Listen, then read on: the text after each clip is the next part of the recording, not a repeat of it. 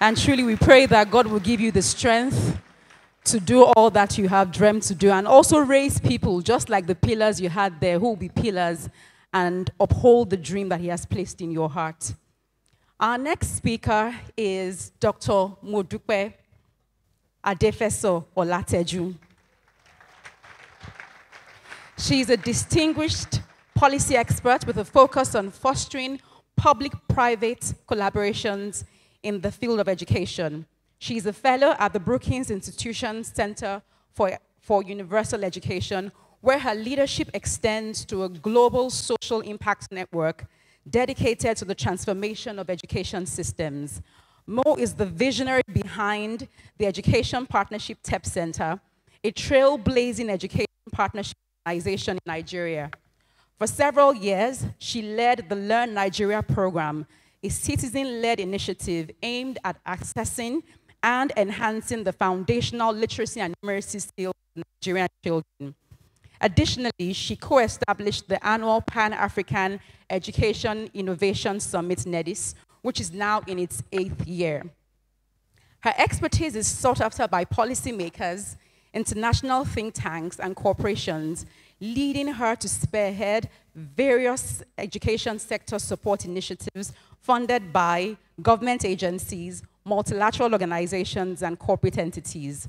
Mo played a pivotal role as a member of the Policy Advisory Council, articulating education sector policy priorities for Nigeria's national government. She has contributed to several international development initiatives, including her role as Commissioner for the Global Commission on Evidence to Address Societal Challenges at McMaster University, Canada. And Mo has provided valuable insights to organizations on initiatives such as the UNESCO GEM report, Education Cannot Wait, Global Education, amongst others. Dr. Mo holds the prestigious position of chair on the international board of the Malala Fund and serves as a trustee of the Human Capital Africa and Slum to School Africa. She earned her PhD in education and international development as a centenary scholar from the University College London's Institute of Education, where she also achieved a master's degree with distinction. She is recognized as a fellow of the Asia Global Institute in Hong Kong, further solidifying her standing as an influential figure in the field of education policy and transformation. Please join me as I welcome Dr. Mo to the platform. A warm round of applause, please.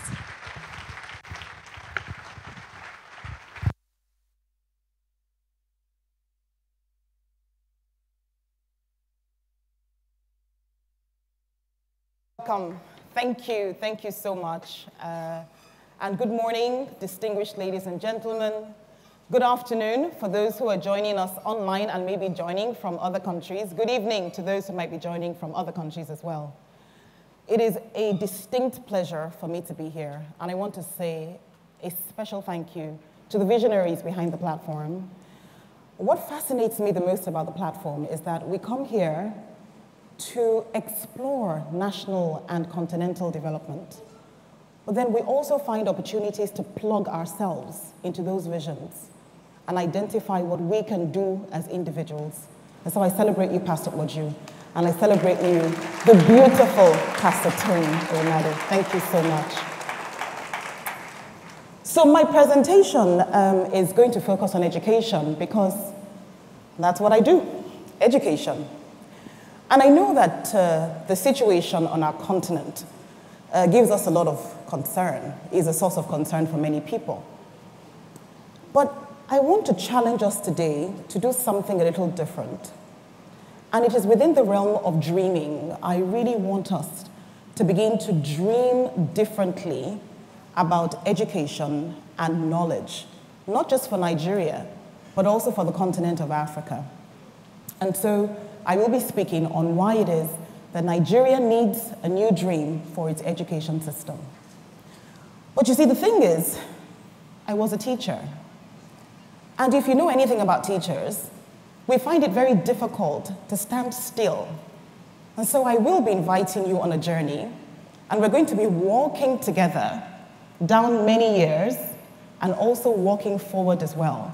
many years. So please indulge me and come with me, because our journey is going to start 54 years ago in 1969. How many people were here in 1969? How many people remember being here in 1969? Those are the people that we need to turn to, kneel down, and salute, because those are our elders. A few interesting things were happening in Nigeria in 1969. A few things were happening globally in 1969. And one of those things is, and I'm going to ask somebody to please assist me with this clicker so that I can, sort of get on with the presentation. Yes, that's it, thank you. One of the things that was happening in 1969 was that we had 3 different dimensions, and those dimensions pertain to communications, pertain to entertainment, and also pertain to commerce. So please, can I have the next slide? Those of you who remember being here in 1969 might remember that the picture on the left is how we used to communicate. So very analog. We didn't have mobile phones, obviously. The one in the middle, the very handsome man that you can see in the middle, was one of the biggest entertainment stars. He was a sporting legend called Pele, and he died recently. And the picture on the right is a picture of currencies that depicts commerce. And why is this important? Commerce in those days was really about paper and about coins. And another interesting fact is that the currency that we spent in Nigeria then was called the Nigerian pound. And the Nigerian pound exchanged 1 for 1 British pound. And so if you had 1 British pound, you would get 1 Nigerian pound. Very interesting. The other thing that I must say before I move on is that it was also a time of crisis, because Nigeria at the time was coming to the end of a civil war that had devastated the country. There is an estimated up to 3 million people are estimated to have lost their lives in the Nigerian civil war. And so it was also a time of reflection for the country. And it was a time that people were asking themselves the question, how do we ensure that we never get back to the place where we have to be at war with ourselves as a society? And so 1969 represented a time of crisis. It represented a time when people did not have the opportunity to love each other as they should really have been able to. It also represented a time when patriotism was at an all-time low. But I'll shift to education, because that's what I do. And there's a quote on the screen from Nelson Mandela that talks about how it is that education is the most powerful weapon with which we can use to change the world. Oh yes, Nigeria was infamous for weapons in 1969. We used a lot of weapons that perhaps we shouldn't have used on ourselves. And we devastated our own country. Next slide.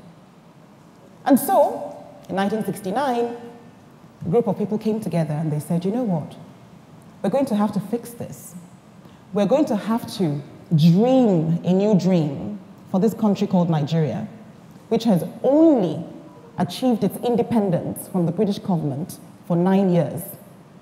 If we're going to stay together and ensure that we do not fragment anymore, education is going to be the lever.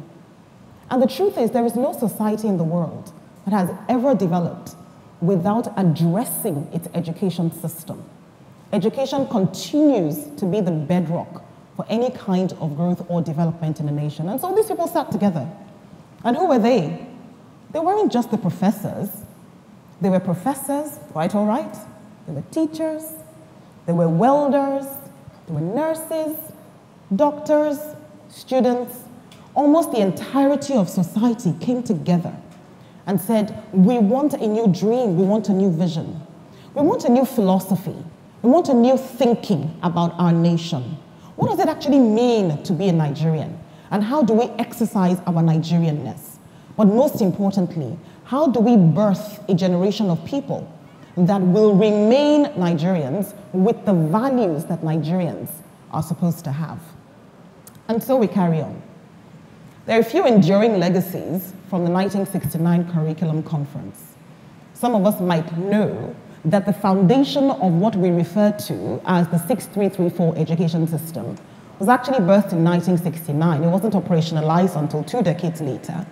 But at that conference, it was determined that our children must have 6 years of primary education. And at the end of 3 years of secondary education, we must create 3 pathways for our young people.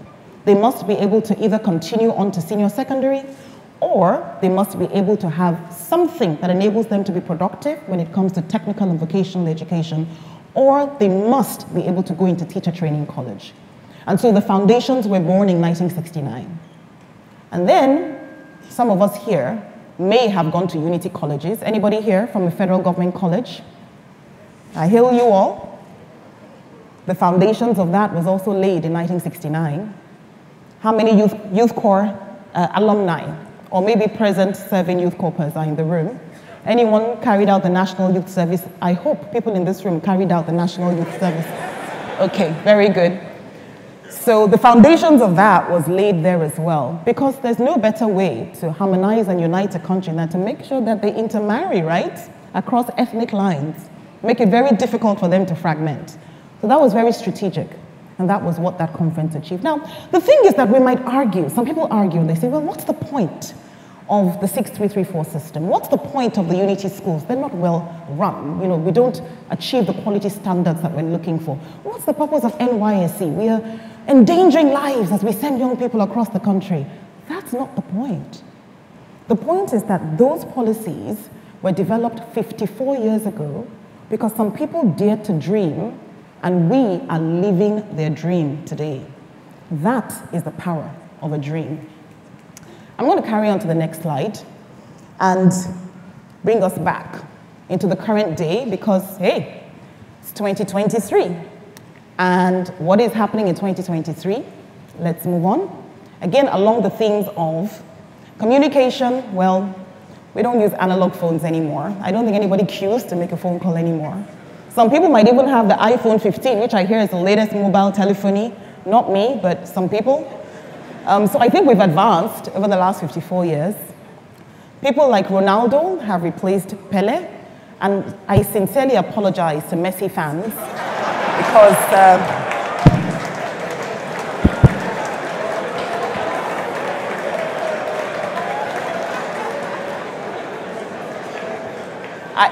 I have to be fair and equitable, so please accept my apologies, but he is probably one of the biggest and most marketable entertainment stars in the world today, and some people still use the paper and the coins, but not very many. I mean, most people do the transactions via cards, and also via digital payments. So things have changed, they've evolved, but unfortunately, some things haven't actually changed. We still have conflict across this country, across this continent, violent conflicts for that matter, that leads to displacement of lives, and people have been living in internally displaced people's camps for years. Our patriotism, we can argue about whether we're truly patriotic as a people and whether we feel that our countries have given us an opportunity to stay patriotic. So some things have changed, but some things have remained the same. And so we'll carry on. The statistics, I'm going to share a few, not exactly cherry either. Nigeria is signed up to the Sustainable Development Goals, all 17 of them, and we have promised that we're going to do our very best to ensure that we achieve these goals by the year 2030. But how are we faring? Out of 166 countries that have signed up to the goals, Nigeria is currently ranked 146. And of the 17 development goals, we're only on track to achieve 1. And there's some questions about how we're even measuring that particular goal. So, not a great picture. We carry on.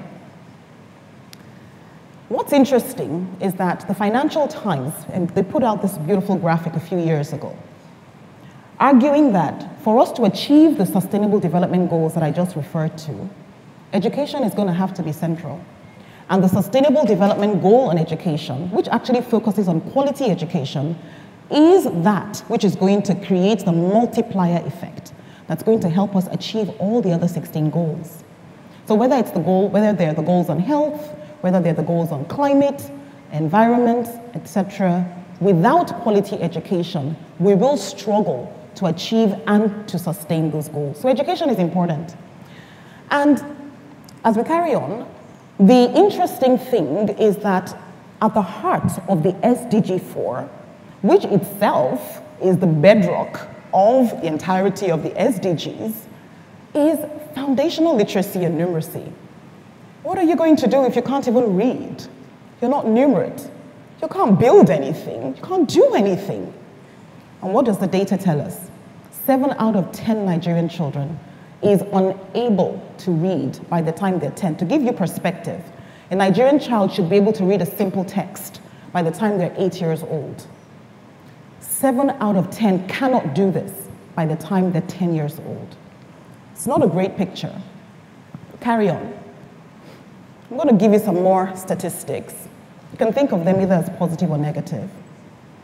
But population is another big one, because we talk a lot about Nigeria's population, and every country like Nigeria that is big and growing wants to reap the dividends of its democracy, or dividends of its demography, rather. But what do our figures look like?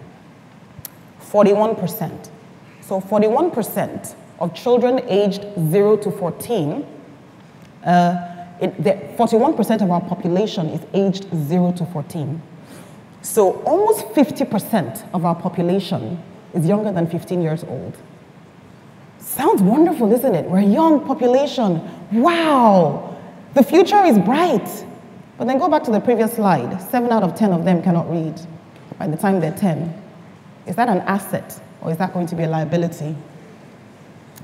Nigeria is the third, is projected to be the third most populous country in the world by 2050, ranking after only India and China.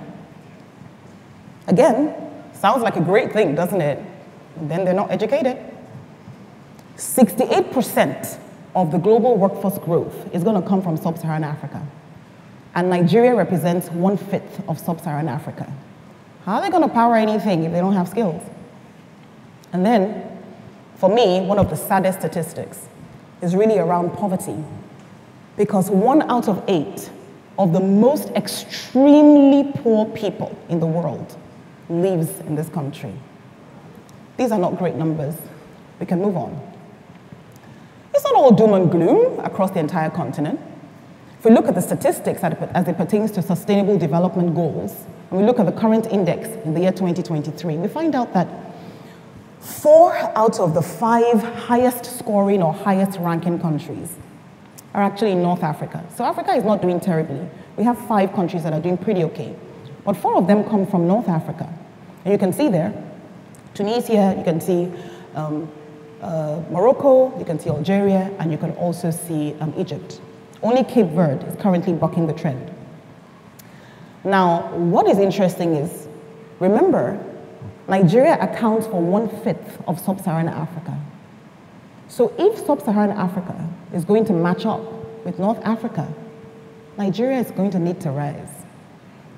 And if Nigeria is able to rise, the entire region is able to rise. And that is the urgency around why we need transformative societies. Now, the Brookings Institution has done some fabulous work to help countries and nation states to begin to think about these sorts of dire statistics and ask themselves, how do we project into the future? How do we fix the system? How do we transform our education system? Because we actually can't run away from it. And the thing is that there is an urgency around systems transformation. If you know anything about how education works in a country like Nigeria, the one thing that hits you smack in the face is that it is siloed. Departments are not talking to each other. Units are not talking to each other. People are sat in the same offices and they're not speaking to each other. Policies are created in one room, legislation in another. The executive sits in another room, right? The legislature sits in another room. And the teachers are in a completely different space outside of that circle. And the teachers are supposed to be the implementers. So we're going to need a system that is more cohesive, a system that talks to itself better. And that is the heart of education systems transformation. And a beautiful piece of work, again, done by Brookins, a paper written by Winthrop and Senge, argues that for you to begin to think about systems transformation within your jurisdiction, you need to think about three things. You need to think about, first of all, what is the purpose of education anyway? Why are we even doing this? Why are we educating people? The second question we have to ask ourselves is what is happening in the classroom? A lot of things are happening outside of the classroom. A lot of policies, legislation is being enacted outside of the classrooms. If I turn to my left and I look at these children who come obviously from a secondary school, and we ask them the extent to which they're engaged in policy, they might give me a blank stare, because that's what our system does. We don't include the most important people in the conversation, and they represent the most important people. Please, a round of applause for them right there. So purpose, pedagogy, which is simply the science of teaching and learning. Well, the third dimension is positioning. How do we bring all the actors together? How do we bring all the elements together? How do we ensure that as we're rethinking education, in the room we have the teachers, we have the learners, we have the business people, we have the policymakers, we do have the politicians, we have the manufacturers, we have everyone participating in that central objective of redefining education and making sure that that translates into what happens in the teaching space. And so we carry on. At TEP Center, we started to think about this about 8 years ago. We'd worked very closely with government, and we had recognized that this was an issue, the fact that the system wasn't talking to each other. And we said, if the society was going to begin to fix itself, certain things needed to happen. And one of the most important aspects of what needs to happen is this refreshed vision. But you see, we're not starting from the vision for education. We're starting from the vision for the nation. What is Nigeria? What is the Nigerian dream? Who is the Nigerian?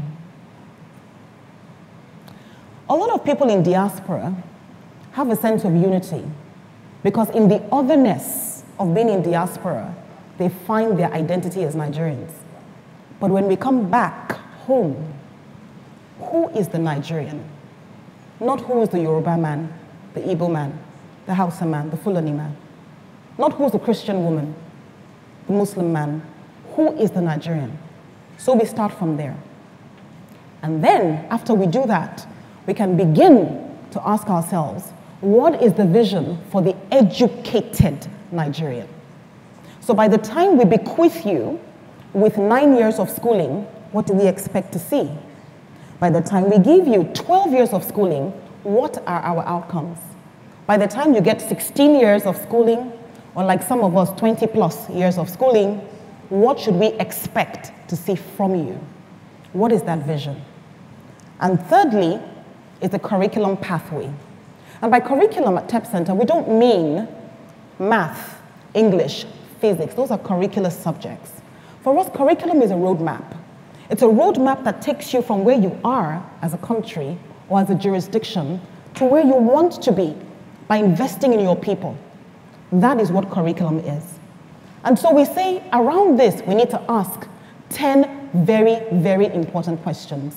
The first question is, what are we going to teach? What knowledge do we want these people to have? What skills? What competencies? And very importantly, what values do we want them to have? The second question there is, who is going to design this system? Is it going to be the people who have traditionally designed the education system? Or do we need to think about being more inclusive? Do we need to have those who are, for example, in industry, in research, participate in designing our curriculum? We also have another question there. Let's move on to the third question. Let me point to it here. Whom should we include, right? So who should we include in that process? And for me, this is a very important point because inclusiveness is not about being tokenistic. It's not about saying we need the representation of somebody who is differently abled in the room. It's about saying that a person who is differently abled has significant value to add to the conversation. And if we don't have them in the room, we are losing out on the benefit of what they bring to the table. Same thing with gender. Same thing with people who are poor. Everyone has value to add, but are we being deliberate about including them in the process? The next point there is, who is going to deliver this curriculum? And of course, the answer would be teachers, right? But in 2023, who is a teacher?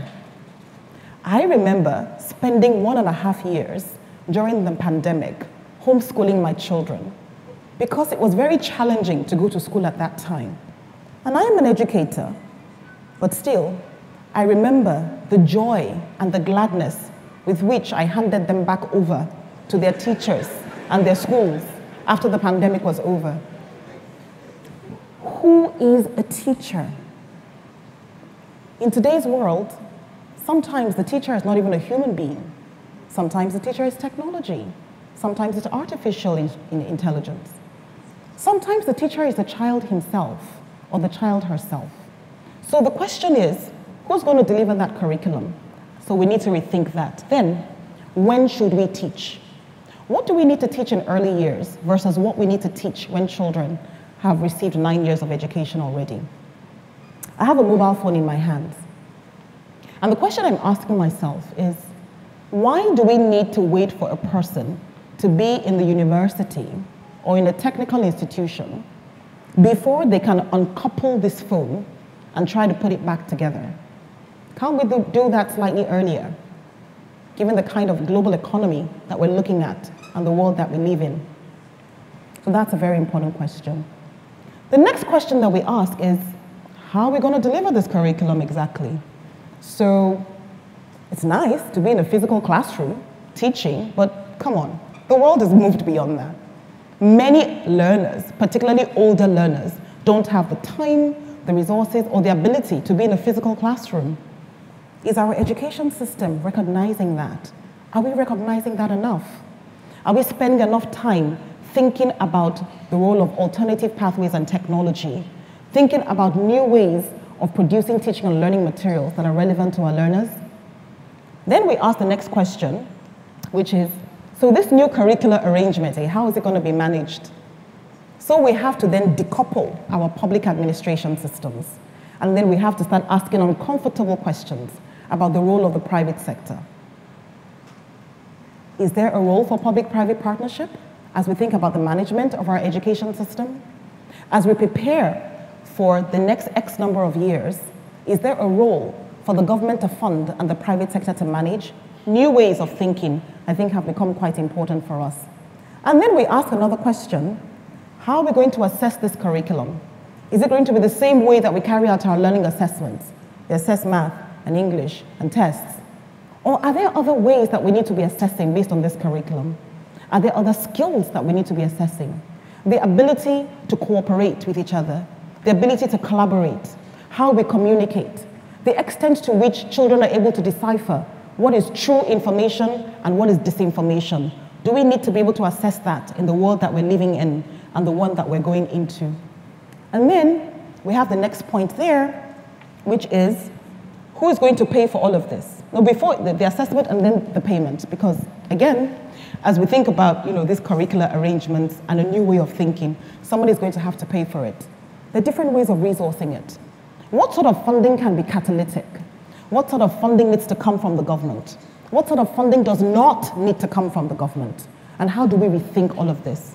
And then a very, very important question at the end, where are they going to work? So we're educating a new group of people. But if we're not clear on the alternative pathways that are going to get them into employment, if we're not clear on how it is that we're going to ensure that they become productive members of society, then we would have failed in our responsibility. So these are the 10 questions that we ask ourselves in our organization.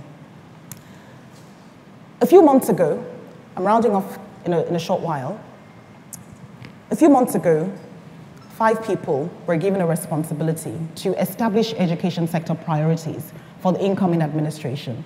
And I was one of the 5 people. And so we sat and we began to think about what those priorities could be, but then we recognized that the truth was 5 people can't do this. So we began to consult. And we started to have consultations with different stakeholder groups. We talked to people in agriculture, people in the financial services sector, people in the health sector. We talked to teachers, we talked to educators, we talked to a broad grouping of people. And we came up with 5 ideas. If we're going to move education forward, if we're going to refresh our vision, 5 ideas are important. And what are those 5 ideas? 1, there is need for us to refresh our national vision and our education philosophy. Because it was wonderful what happened in 1969. But we live in a slightly different world. Some might argue in a very different world. Secondly, the philosophy and not the politics should actually drive policy and curriculum. So where it is that we want to go as a people is what should drive how it is that we teach or train our people. Third, now this is a very controversial one. Education is a potential driver of economic growth. Education is not a sinkhole. Education is not merely a social investment or an expense category. Education can drive growth. When we think about the number of teachers that are employed in the sector and how they're contributing to the growth of our economy, when we think about the industries that are built around schools, you go to any public school today, there's a little industry around that school of people selling pencils, erasers, fruit, ice cream, little economies around the thousands of schools that we have. Yet, we continue to treat education as if it is some sort of sinkhole. We can't move forward that way.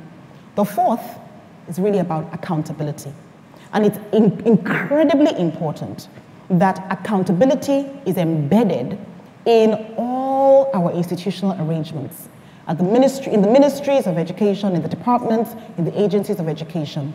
And finally, education needs to be functionally separated from politics and political cycles. Why is this important?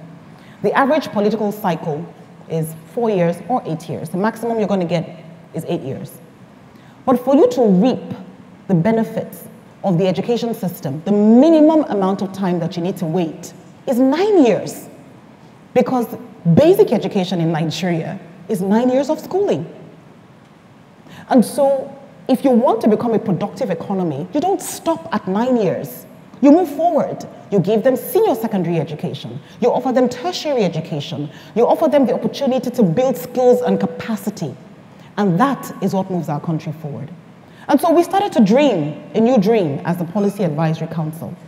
And some of the key words in that dream: dynamic, innovative, learning ecosystem, a future-ready workforce, so one that is ready to address the challenges of the future, one that has access to quality education. These are some of the key words that framed the way that we began to dream. But you see, the thing is that we can't dream alone. It's not sufficient for us to dream alone as a group of 5 people and as a collective of those whom we consulted with. And so I'm going to move us now into what I believe is the future. And so we started out from 1969. We're in the current day, but in 54 years' time, it's going to be 2077. How many people are going to be here in 2077?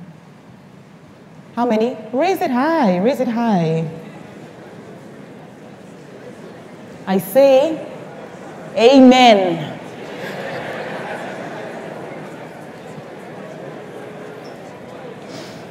You know the interesting thing? Advances in science and technology can make it possible for us to live much longer than we thought we could live. So we might all very well be here in the year 2077, right? What is communications going to look like? I don't know. I can't really answer that question. But we might have virtual reality platforms through which we're communicating. What about entertainment? Maybe robots will be playing football then and entertaining us all. And what about commerce? Maybe I'll be purchasing things using my iris in 2077, my eyeball. I don't know. But what's the point? The point is that if we're going to move another 54 years and actually see a country like Nigeria play its role in lifting Africa, then we're going to have to dream a new dream. And we're going to have to dream that dream from now. And as I reflect on the quote on the screen from a lady called Margaret Mead, I realize that it's only people who are committed, and we don't have to be many, people that look like the people that I can see in this room and the people that are watching online. It's only that group of committed citizens that can make that change happen. Because we are the ones who can dream that dream. As people did, 2077, so 108 years ago, right? We're going to have to start doing that from today. And so my charge to you is, who wants to put their hand up to begin to mobilize people, to ask the question, what do we want our society to look like? What should we be educating for? Whom should we be educating for? What sort of systems should we be looking for? I don't know who's ready to dream a new dream, but I am. And I pray that you are as well. Thank you very much.